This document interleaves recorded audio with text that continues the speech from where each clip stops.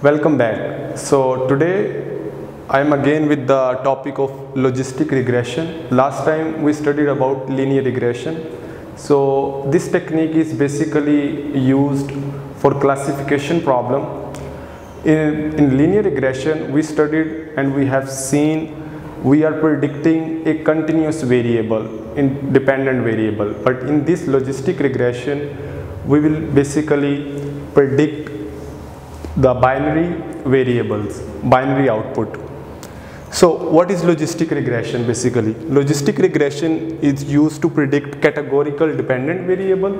Categorical means the output will be either 1 or 0. So it can be yes or no, positive or negative. So you will expect only the categorical variables.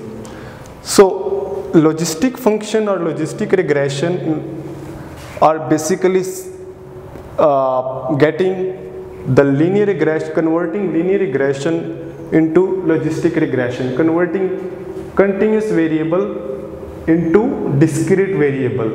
So we have basically the logistic function formula: h of x g of z is equal to g of beta transpose x. Beta transpose x is basically our linear function.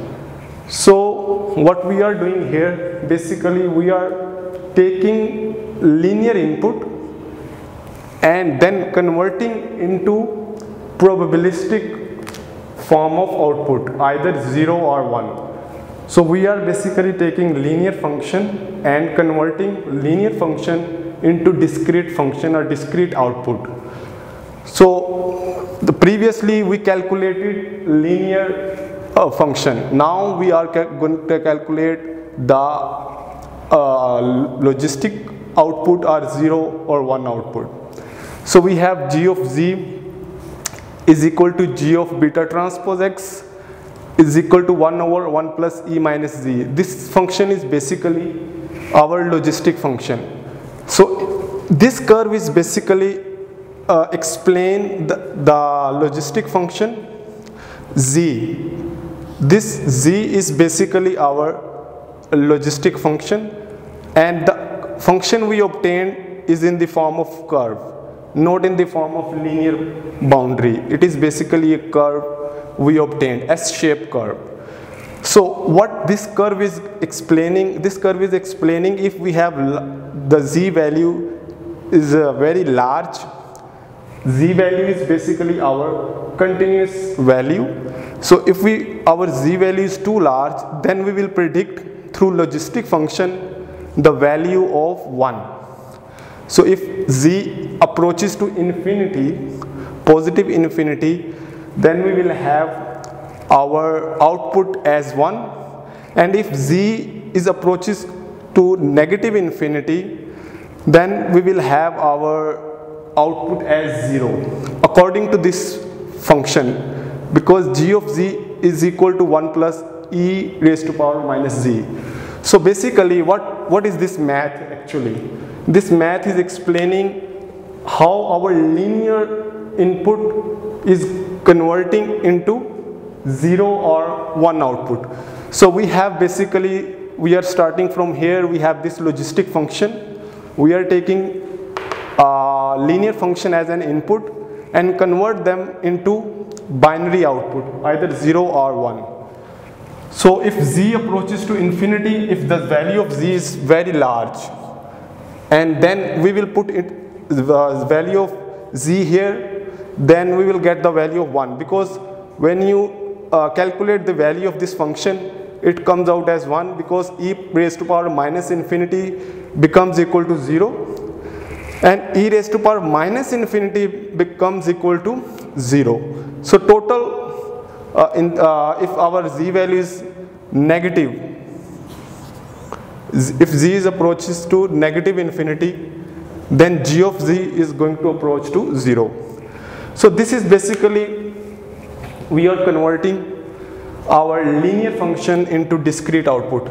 And then I want to explain about decision boundary, how how this method is used for classification. For example, if you have 2 points positive and negative, if you have like 2 different points and you want the holes and basically cross, if you want to separate these 2 entities, you need a decision boundary. You need basically a line which will separate these 2 entities. So we have this decision, how this decision boundary will come. This decision boundary, if we say prediction is 1, then we have this logistic function h of x is equal to g of beta transpose x.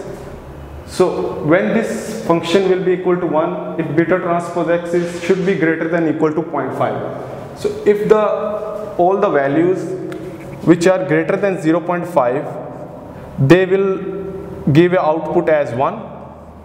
If all the values having values of beta transpose x less than 0.5, they will give us output as 0. So if beta transpose x value is greater than equal to 0.5, we will have output as 1. So, and if beta transpose x value is less than basically 0.5, we will have output as 0. So if we have a function or a hypothesis beta 0 plus beta 1x1 plus beta 2x2, suppose we take the values of parameters as -3, 1 and 1, then our function will look like this: -3 plus x1 plus x2, and finally we get this decision boundary, x1 plus x2 is equal to 3. So this decision boundary is from is basically ranging from 3 to 3. So this line is basically dividing the red color points and the black color points. So this is how you can have your decision boundary, which will separate both of the points. This is basically a linear decision boundary. In the future lectures, we will discuss how you get a non-linear decision boundary. But lastly, I would like to mention decision boundary is basically a function of our parameters like beta 0, beta 1 and beta 2. It is not a function of our data set.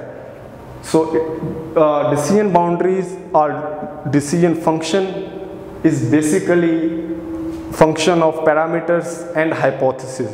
It is not the function of data set. So in the upcoming lecture we will study about non-linear decision boundaries. So I hope you guys like this video and have a good grasp of both hypothesis, function of logistic regression, and how you can get the decision boundary, linear decision boundary for logistic function. Thank you very much, and please like and subscribe my channel for upcoming videos. Thank you so much.